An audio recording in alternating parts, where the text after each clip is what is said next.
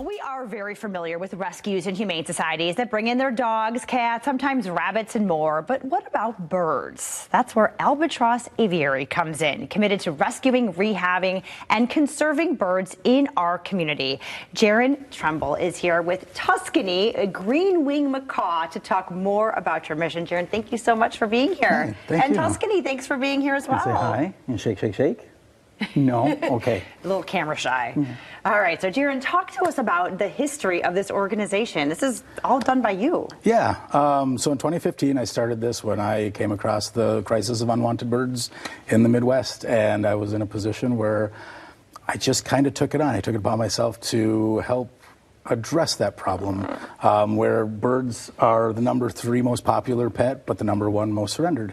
They live 60 to 80 years, so they bounce around from house to house, and much like children that bounce around in the foster system, they come with a lot of baggage. So most of the birds that we take in come in with, they're abused, abandoned, or neglected with issues like aggression and self-mutilation and antisocial behaviors. So I work with child developmental trauma techniques to rehabilitate them so that we got nice ladies like this.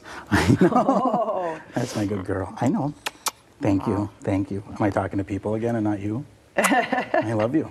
So how big of a crisis is this? I did not know that it's #3 pet, #1, and yeah, it's a pretty big crisis. As far as, unfortunately, we don't hear a lot about it because birds actually are pretty adaptable. They're really smart and intelligent. So when we take them and put them into a house, they can survive for a while, but things like Teflon pans and dietary needs and stuff, that their life expectancy is pretty short. And the community, unfortunately, much like when you start getting into child developmental mental needs community or disabled community, the online community is really shamey. So when we get a lot of people that are asking for help that weren't educated and just bought a bird from a pet store, they actually have a hard time asking for help.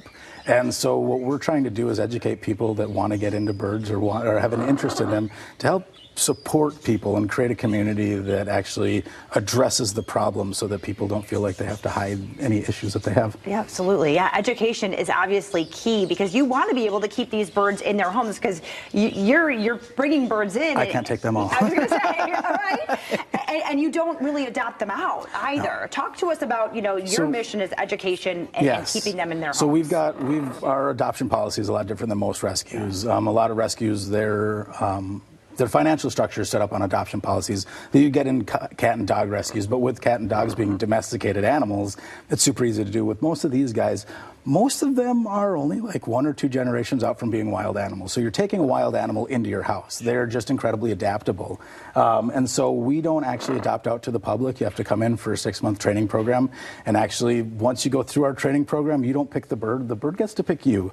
You can kind of suggest, but mostly it's if you bond with a bird and you get along with it. It's about creating a companionship because birds don't make great pets, but they make fantastic companions. Oh my gosh, I love that. And so that's obviously one thing about birds. I want to know what else you love about birds. What makes them special? Oh, they're so smart. They're like children. I love birds just because their communication structure, they come from such highly complex social flocks that they want to communicate and they want to tell you about their day too. And it's funny because like there's a few birds that'll yell until you come look at them like, look what I'm doing, like a child does, but they're chewing on a tree branch and you're like, and it's the same thing where I love watching it because for me, it forces me during the day to calm down and enjoy and do, well, I do observational research, but just to kind of take in the day and enjoy the natural beauty of life.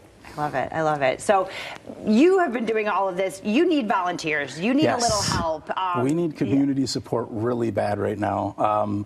So we're looking for hopefully some holiday donations, some end-of-the-year funding. Sure. Because we're actually really strapped and we're actually looking at some financial crisis right now. And then as far as volunteers go, we need some dedicated people to come in and help doing general cleaning and maintenance so that I can actually work with the birds. Because right now, most of my time's cleaning poop. Oh my gosh. Okay, perfect. So as far as volunteers, what are you looking for? Who's a good fit for you for a volunteer? People that are looking to invest their time on a regular basis, because that's the one thing.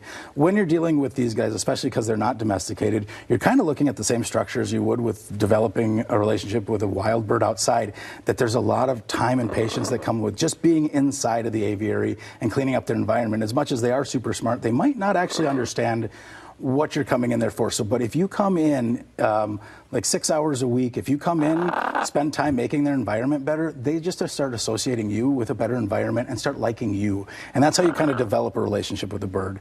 And a lot of people don't quite understand that. I do get a lot of people that come in and like stare at birds and like, oh, I want to cuddle it. And I'm like, hang on there, Lenny, George.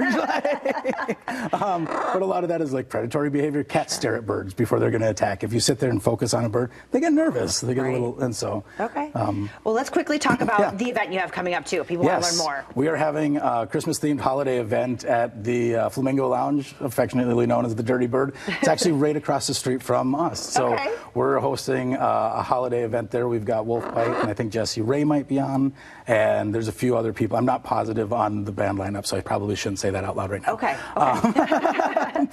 But you'll have birds there? Yes. So we're going to host it. It's going to be a rockin' time. The music is going to start after 7. We're going to do a gathering from 3 to I think like 6:30, and then I'll do a little presentation, maybe show some birds, and then And so everyone can learn more. Everyone show up, support your local rescue, and hopefully we can keep going and continue our mission. Absolutely. Well, Jaron Tuscany, thank you so much for your time. You want to learn more, albatrossaviary.com. There's the information about the event coming up December 15th, $10. We'll be right back.